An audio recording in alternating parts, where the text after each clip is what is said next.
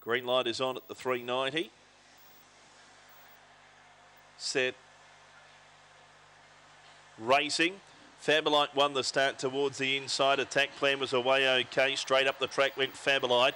Fabamina went around a second from Roster Power. 2 lengths Crisbar Wee Wow, then Axel's a Rebel. Serious Matters further back Attack Plan, and last of all Miss Winks. Around the turn, Fabolite leads the way up by 3 lengths on Roster Power. Fabolite uses plenty of the track. It's going to bolt up.